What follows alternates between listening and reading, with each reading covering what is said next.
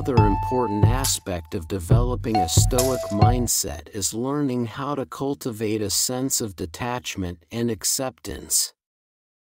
This means we should not become overly attached to things temporary or fleeting, such as material possessions like money or cars, or our own reputation.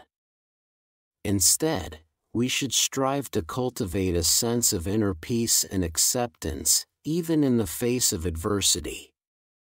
Techniques for managing negative emotions and thoughts are also an important part of Stoic philosophy. These techniques can include mindfulness meditation, journaling, exercising, spending more time outdoors, or simply taking a few deep breaths and focusing on the present moment.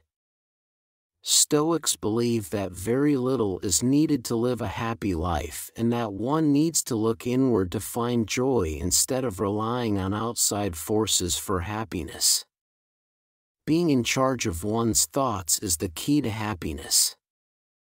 Stoicism also emphasizes leveraging silence and indifference to counter adversity.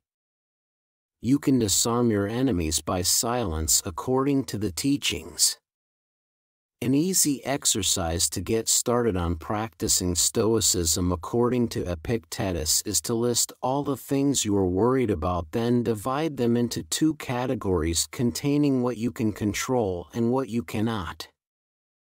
Then start ignoring the things that fall under the out of your control category, for example other people's opinions, the weather, etc.